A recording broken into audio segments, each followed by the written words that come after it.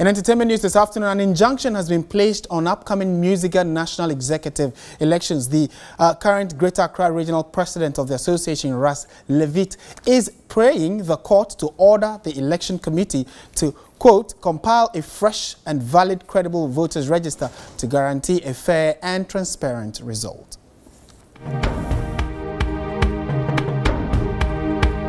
For the second time in months, the National Elections Committee of MUSIGA has postponed its general election.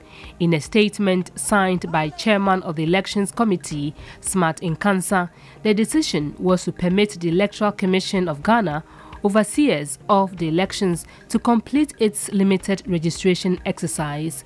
The MUSIGA elections were originally scheduled for June 26 nationwide, but were postponed to July 10. Chairman of the Elections Committee has indicated that the election will come off on Wednesday, July 17, but it is still uncertain whether or not the election will come off on the new date. However, some candidates seem not to be pleased with the turn of events and are questioning the credibility of the voters' register that has been published.